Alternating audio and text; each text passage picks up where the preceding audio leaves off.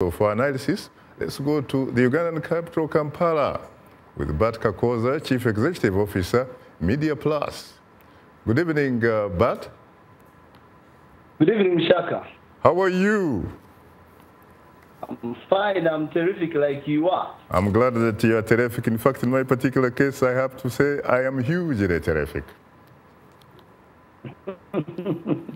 That's great. Now, talk to me, Bart. I know that you were very, very close to Jean-Pierre Bemba.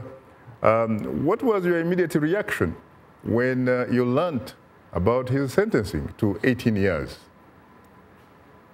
When you talk about, say that I was close, I wasn't very close, like you say. I was a reporter during the war, the turmoil in Congo. So I spent most of my time reporting his on his side of the rebellion. So I knew him as a man who had been actually popped up with support from Uganda, and the fact that Uganda had interest in trying to fight the rebels who are in Congo. They brought in soldiers from Uganda who actually fought alongside with him. But considering that the soldiers from Uganda army were generally disciplined, so I didn't see any form of indiscipline in the recruits that had been recruited during the rebellion. So I was actually surprised at the time when I heard that Bemba had been, indicted on the grounds of causing mayhem in Central African Republic. I was really utterly surprised that such a thing could happen, that he could have sent people in Central African Republic to cause mayhem. Now, you say, of course, that he did have support from Uganda, and there were certain Ugandan soldiers under his command. Do you have a sense as to whether some of those soldiers were also involved in what happened in the Central African Republic? At the time in 2000, early 2000, the Ugandan troops were not under the command of Jean-Pierre Bemba. They were under the command of the Ugandan commanders. But for them, if you are an enemy of my enemy, then you are my friend. So that was the arrangement. But they never crossed, Ugandan soldiers never crossed into Central African Republic with Jean-Pierre Bemba. And I believe that the atrocities that are being alluded to are those that probably could have happened when the Ugandan troops had pulled out of the center of Congo. It is very interesting that we talk about Jean-Pierre Bemba being charged for incidences that occurred in the Central African Republic. We don't really talk about his involvement in the Congolese Civil War, for example. Are you surprised by that? I am actually surprised because the circumstances under which Bemba is alleged to have gone into Central African Republic are very kind of smoky. And I would have thought that they would have kind of dwelt on or delved into his activities in Congo. What kind of person, what kind of guy was Jean-Pierre Bemba? Because I know back in 1999, but I met you at the Kampala Sheraton, and I remember that while we were exchanging some social amenities, you were in fact offering to help introduce me to Jean-Pierre Bemba so that we could go to his area of operation. Do you remember that? Yes, I remember that very well. You see, one of the things that still remains a fact is that the Ugandan UPDF army is undoubtedly a generally very disciplined army. And the fact that they were fighting along with him, not under his command, but because they were in his area of control, he really had to have a lot of discipline. So there was no kind of indiscipline that I ever saw with being done by Bemba and his troops. And his troops actually had to very, very vehemently listen to the Ugandan troops who were in Congo at that time.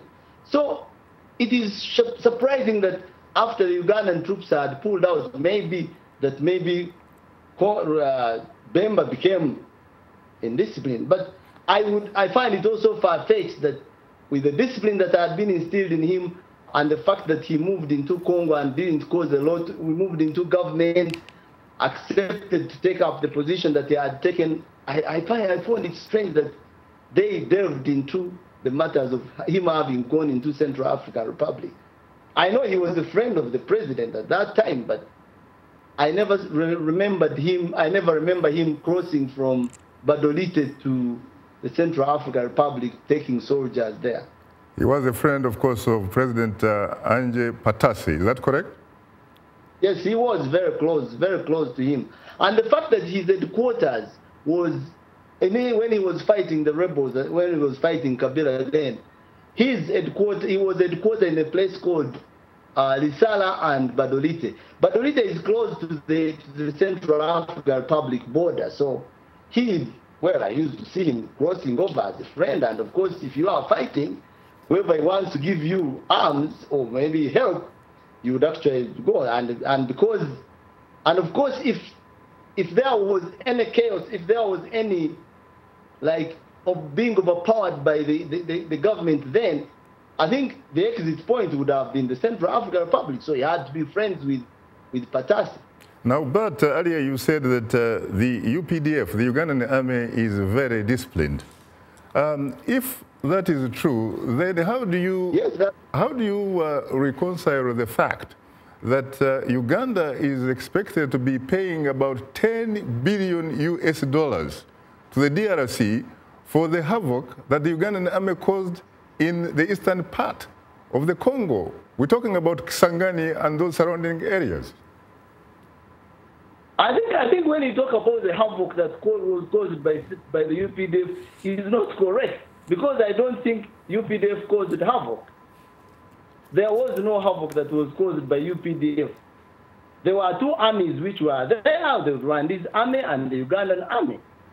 And of course, they didn't agree on some certain points, and they fought.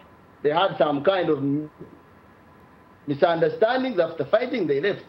But as far as saying that Ugandan troops, that Uganda army had the policy of going to Congo to loot them, I don't think so. But at the same time, I don't deny that there could have been some problem, maybe soldiers, some of the army who could probably have been disciplined. If you look at other armies in the world, you look at America, for example, when they went to Iraq, they tortured people.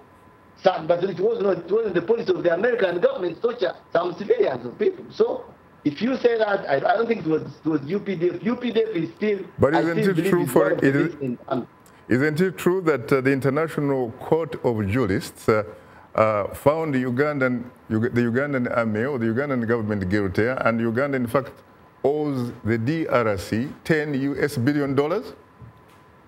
Yes, that one I'm very sure about. But you want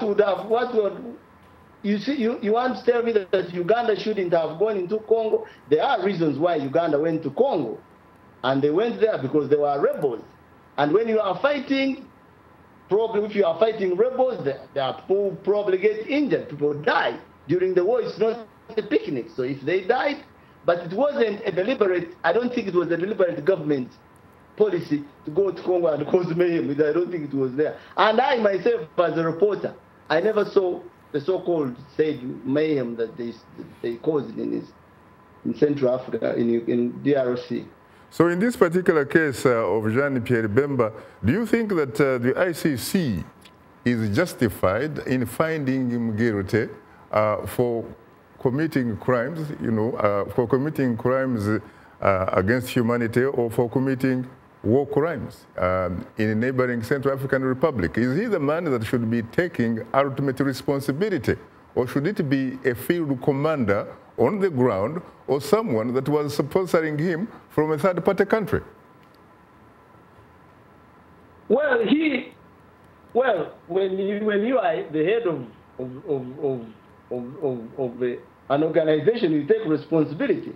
But at the same time, if ICC, I think, made a mistake, they should have done a lot of due diligence to come on the ground and find out exactly, because I don't think Bemba could have gotten a gun and shot anybody himself. There must have been his commanders on the ground. So I think the ICC faltered so much in not going on the ground to find out exactly who those leaders were. In Rwanda, for example, they hunted down whoever was in charge. They didn't say, let Habyarimana take responsibility because he was the leader, and others should be left to go scotch-free. But the ICC was wrong. They should have gone and gotten those specific individuals who they claim caused chaos in Central African Republic. Well, on that note, thank you very, very much, Bart Kakooza, for your analysis.